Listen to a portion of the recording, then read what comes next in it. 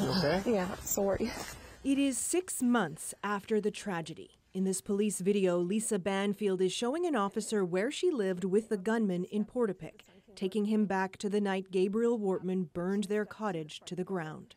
And I remember him with a can just whoosh, like throwing gas. The warehouse where he kept his replica police cruiser.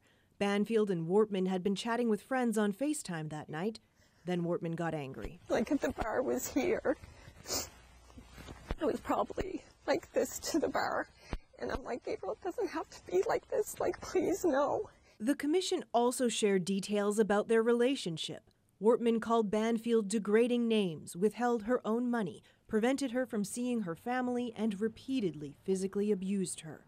Part of the inquiry's mandate is to examine the role of intimate partner violence, to create recommendations to prevent future tragedies. Ms. Banfield told the RCMP that she could not remember other instances of domestic violence because there were so many times. Banfield told police on the night of the massacre, Wortman assaulted her, handcuffed her, and ripped off her sneakers. And he said, now you can't run, you little bitch. But Lisa Banfield did run. She says she dove through this window, escaped from the back of his mock police car, and ran into the woods barefoot.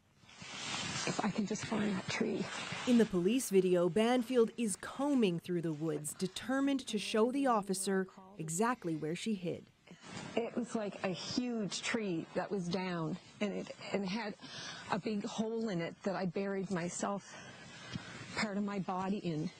She stayed there overnight with temperatures dipping close to zero.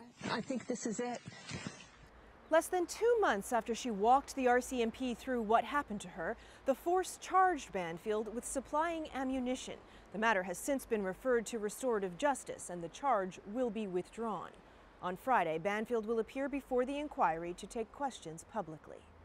Kayla Hounsell, CBC News, Halifax.